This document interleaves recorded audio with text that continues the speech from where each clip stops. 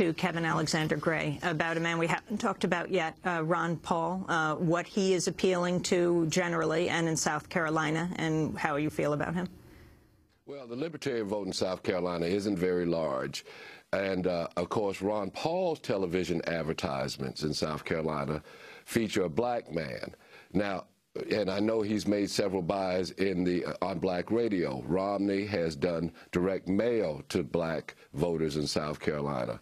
But, you know, if the progressive community, from my perspective, if they want to make sure that the anti-war message, anti-imperial message remains on the table all the way to the Republican convention, and being that there's no Democratic primary, you know, I've been telling people, unless you're going to be a delegate to the convention or you're a party officer, then why not go into the Republicans' house and influence at least that very narrow part of the dialogue, the anti-war, anti-imperial, anti-national defense authorization bill, anti-PATRIOT Act.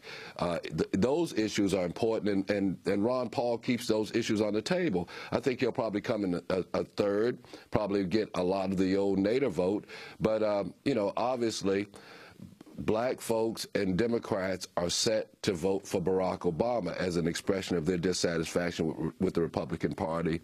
They're not that willing to get into the Republican primary and kick over some chairs, which I think they ought to. Well, we're going to leave it there. Kevin Alexander Gray, civil rights activist, community organizer, speaking to us from Columbia.